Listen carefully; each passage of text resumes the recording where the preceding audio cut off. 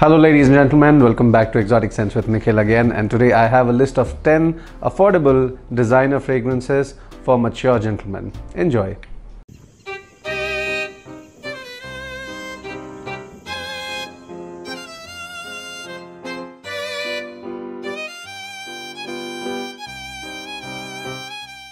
So guys, when we are talking about mature gentlemen, we have to realize that there is no such thing as age or gender for perfumes, but this is a generalization of certain perspectives in relation to perfumery. So when you're talking about mature gentlemen, it's 35 years and above. Now I am 30 years old and I definitely have a very specific taste now from what I used to like. I used to enjoy all the general perfumes, but now things are changing. So I'm sure this list will help people who are looking for some powerful or serious fragrances which create an aura of sophistication or an aura of refinement around them without having to spend a lot of cash. So the number 10 on our list is a very obvious perfume from the house of Yves Saint Laurent, and this is a classic. This is Rive Gauche. This is, however, the 2015 version. It is a reformulation of this brilliant gem from the yesteryears. This has got a wonderful lavender, a dry, spicy, highly aromatic French lavender. It's not something which you'll find in general perfumes, and let me tell you guys, this is probably one of the best uses of lavender in a conventional perfume. All right, it's supported very well by the mintiness of patchouli, which is not very obvious. It's not sharp, it's not medicinal. You've got a brilliant use of guaiac wood. It's a very serious fragrance.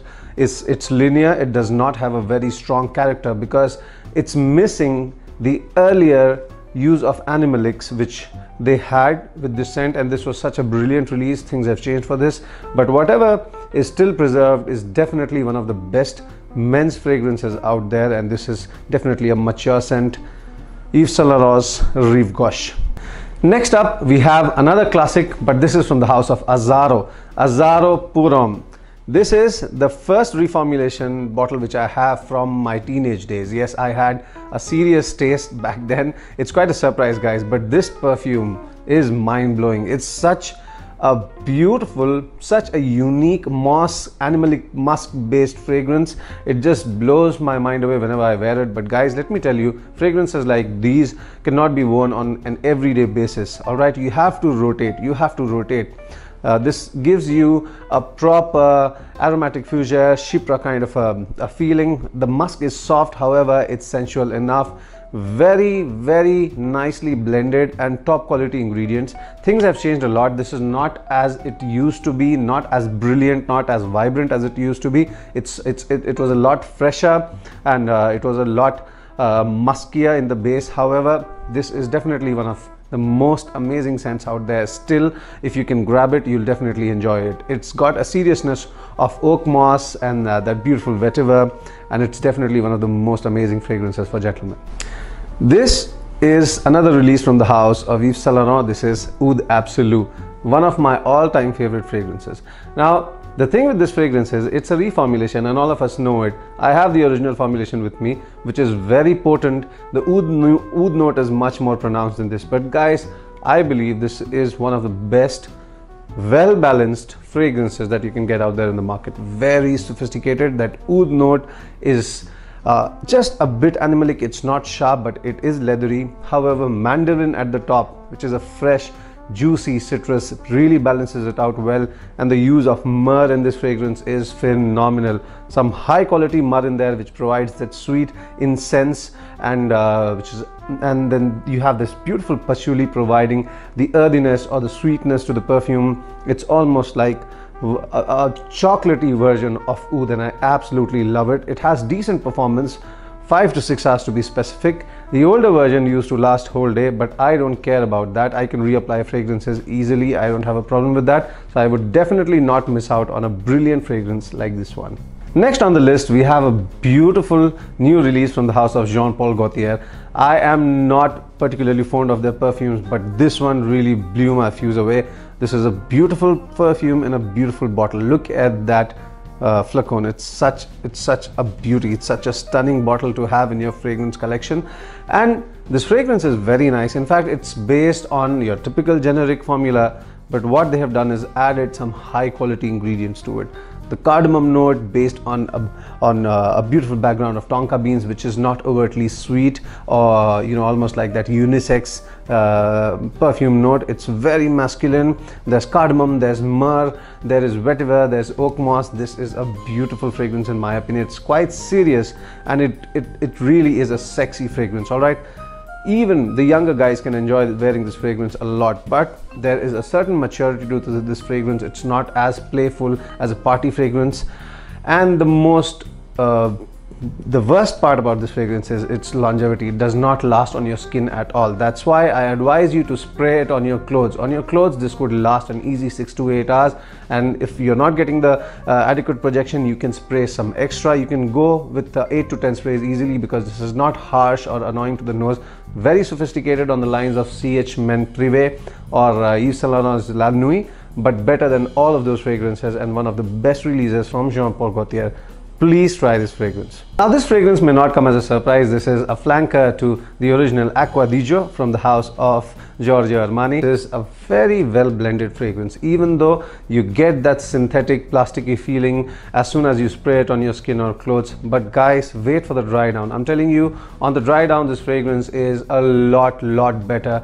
In fact, that wonderful use of incense here, which is soft, it's almost got a leathery, velvety tone to it, and there's this beautiful bergamot note. It's not actual crisp bergamot. That would be an expensive affair for something of a mass appealing scent that this is, but it's combined very well, and you have some spicy elements, and it's almost like pininess, mossiness. Everything settles down beautifully on your skin. You get a lot of compliments wearing this fragrance. It's almost got a heavy ambroxan dose like Dior Sauvage, and that works and helps with the projection. 6 to 8 hours of longevity. Great compliments. This is a serious fragrance, not as chirpy or as youthful as the original Acqua di Gio, but a serious fragrance, and definitely one for mature gentlemen. Alright guys, this is another fragrance from Armani, but this is one of the most amazing fragrances that I have ever put my nose upon. Why? This is a basic fragrance which you can get in the market for a decent price. Nobody talks about it, but the quality here, guys, is unmistakably beautiful. Absolutely beautifully well blended, very mature, beautiful bergamot note, which is an expensive perfume ingredient here. You can just make it out. A lovely use of oak moss, a brilliant muskiness to it, which is non-animalic. You're safe, typical generic musk, and some woodsiness to it. A beautiful use of vetiver, summery, freshy, earthy, almost like sitting on a freshly cut grass lawn. And it works wonders, guys. However, the longevity is on the poor side. You get a maximum of 3 to 4 hours with this, but you can reapply this fragrance, guys. The bottle is small. You can easily carry it in your bag, in your car. I'm telling you guys, this is one of those fragrances that you would wear outdoors, especially on a hot summer day when it's humid outside. This will work wonders for you. This is Armani Eau pour Homme. Number 4 on this list is it's not a designer fragrance, but this perfume is so affordable, guys. This is from the house of L'Occitane en Provence, which is a French brand, and they deal basically with body products. However, their recent releases like Eau de Bois, which is a beautiful piney take on tobacco vanille, and this one goes in line with Bois de Portugal from the house of Creed. This is a stunning fragrance. I'm telling you guys, this costs about 4,000 rupees in the market. That's around $50-60 US, and you get 100 ml. This is vetiver from the house of L'Occitane, but guys, there is not much vetiver here. The vetiver is in the background. It's a very soft, almost mossy kind of an earthy note here, and mixed very well with your generic citruses and generic woodsiness. The best part about this fragrance is the blending, guys. Now I'm telling you, great perfumers can do magic with average quality ingredients, and it is a brilliant example of that.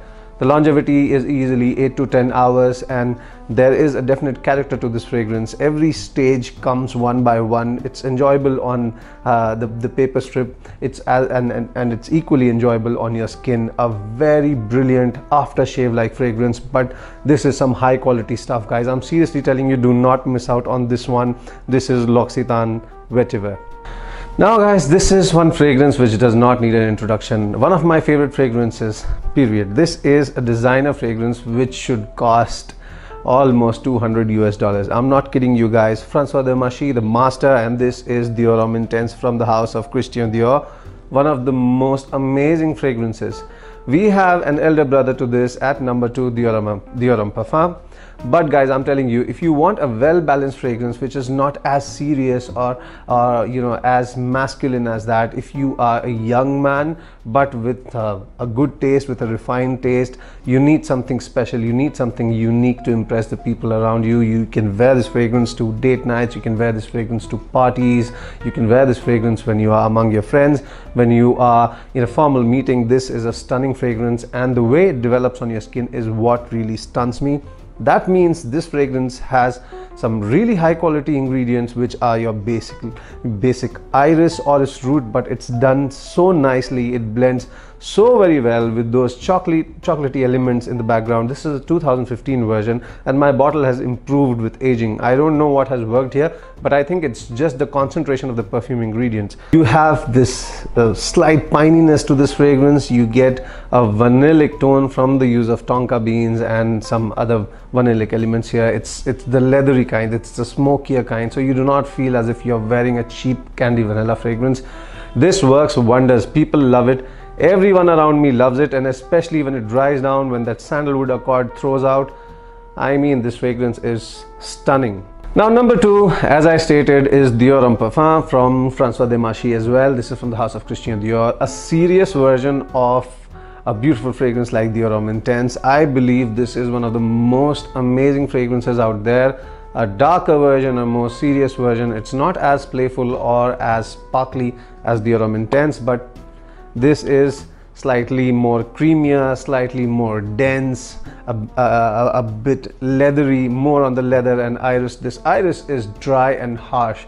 It's not soft. It's not like your freshly washed clothes. It's strong. It's attractive, and it has a loud projection and sillage. All right. Now, if you compare craftsmanship, I would say Dior Homme Intense is definitely better than this, but this is a serious man's fragrance, and it is one of my favorites. Anyone who's looking for a serious fragrance, but not your typical chypre or aromatic fougere, a modernistic sort of a strong masculine fragrance, a beastly fragrance which lasts on you for hours and hours, Dior Homme Parfum, without a doubt, one of the most stunning fragrances which has come out from a generic brand. Now guys, my number 1, and this may come off as a surprise, I like old man fragrances. I like barbershop fragrances. This is the best fragrance in the designer list or the affordable range of things. This is Chanel's Antius. I know this may come as a surprise to you, but this is a stunning fragrance still. It's missing the old vibrancy of yesteryear's fragrances, but guys, my god, this is a stunning fragrance.